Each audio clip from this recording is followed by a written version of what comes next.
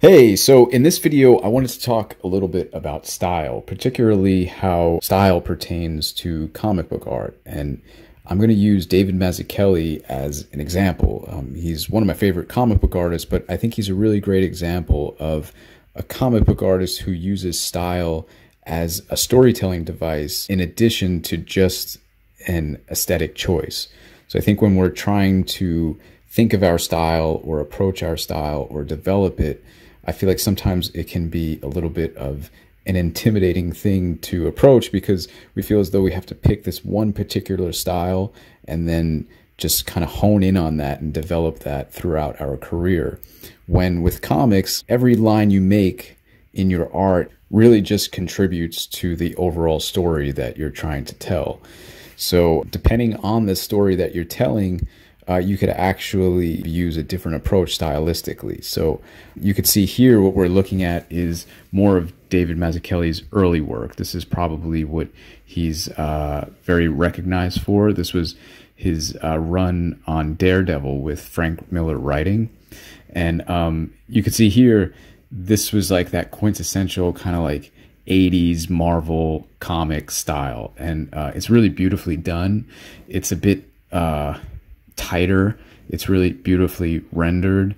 And because it's kind of like a traditional comic book superhero story that he's telling, he's using that style and that aesthetic and that language to really enhance that particular story. Even though this is like a very mainstream superhero comic, you can see that there's some really beautiful, like artistic things going on these pages. If you ever get a chance to take a look at the artist edition, they collected this run that he did with Frank Miller into an oversized artist edition, and it's just beautiful to see those originals because you could see just like the care and the detail that went into these kinds of like ornate backgrounds. And just some of the stuff he does with like white paint to show like different accents and all that kind of stuff. It's really worth checking out. But just a few years later, he teamed up again with Frank Miller writing and worked on Batman Year One. I'm sure a lot of you are familiar with this book. This is another book that he's very well recognized for. And you can see that this was only like a couple of years later, but his style is starting to evolve and change.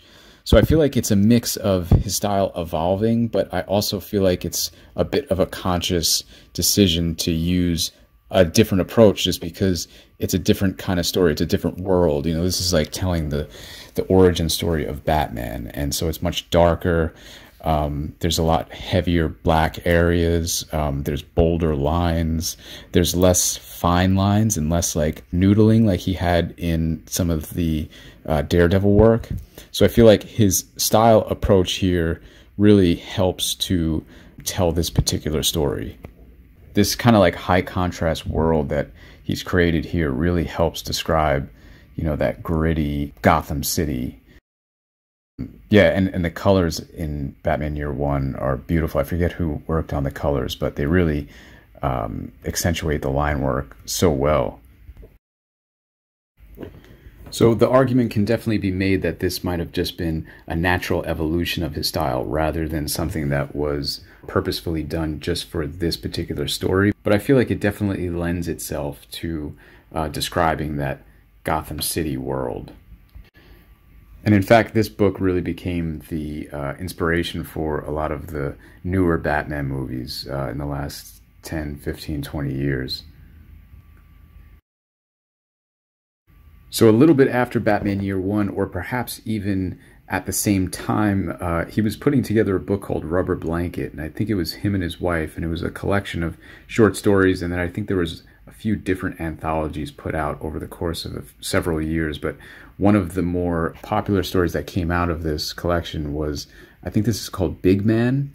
I first read this when I was in college, and I was blown away by the fact that this was the same guy who drew Batman and Daredevil. I almost couldn't wrap my head around the fact that someone could kind of jump around with their style as much. As you can see here, this is a much more, I guess, simplified, broken down, even more graphic kind of version of the work that he was doing in Batman Year One. And it's much more like crudely drawn and there's a different kind of detail. Feels though like he's kind of like carving out shapes out of like heavier, chunkier black lines, and I really love that. You know, you could see some background areas are just kind of suggested. Certain characters, when they're in the distance, are really, really roughly, almost crudely drawn. And sometimes when you see that kind of stuff, you assume that somebody like that perhaps just doesn't know how to draw maybe anatomy too well, or they don't know how to draw certain background elements too well. But you could obviously see that he knows how to draw all that stuff. And I feel as though that was definitely a conscious decision, something that he was utilizing in the storytelling, because he wasn't telling a traditional superhero comic or a mainstream comic. He was telling a different kind of story, and he wanted you to have, I feel like, a much more of an emotional response to the story. So all those little details that he would have probably put into a Marvel or DC book, he kind of took out, and it was a much more artistic approach to get a different kind of reaction out of the reader.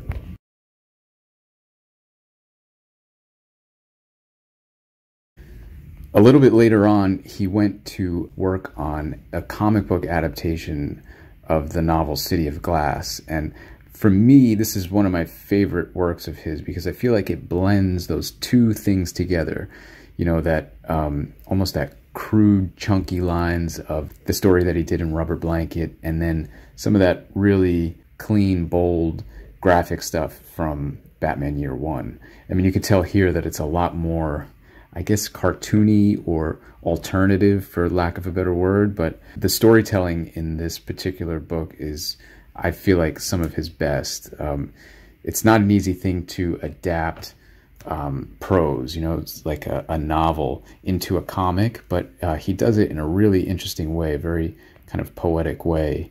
And I love his panel arrangements, and I just love the simple character designs. The main character is incredibly cartoony and simple, but he's set oftentimes against pretty elaborate backgrounds. I mean, the way he draws New York City in this book is really inspiring to me. I just love the simplicity of it, but it's so descriptive that it just feels real. And when you put that super cartoony figure against that setting, as Scott McCloud would say in Understanding Comics, you really find yourself in that particular world that that character is in. He calls it masking, where when there's a cartoony, simplified character in an environment that is much more realistic and recognizable to us as real life, what the artist and the writer is doing is putting you, the reader, in the position of that more cartoony character. So you have a much more emotional response to the character, and then you have a much more believable relationship with the background. So he's much more articulate in the way that he describes that method, but it's called masking. And I feel like in this City of Glass adaptation, David Mazzucchelli does that really, really well. So then years later, in 2007, he put out a graphic novel, and I think, I'm not sure if he's put out a graphic novel since then, but it's called Asteros Polyp. I'm not sure if I'm even saying that right, but this is one of his books that I've never actually read. I've looked at the art quite a bit, and as you can see here, it's completely different from anything so far that I feel like he's done prior to this. He's really taking a much more design, cartoony approach, and color is also a big part of this book as well.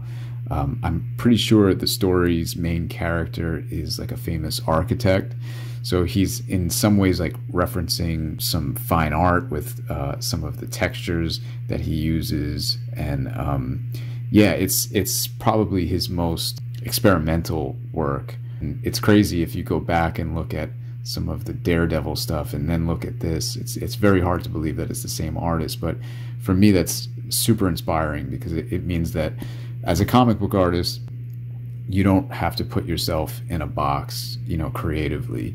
There's, you know, a multitude of stories that you can tell.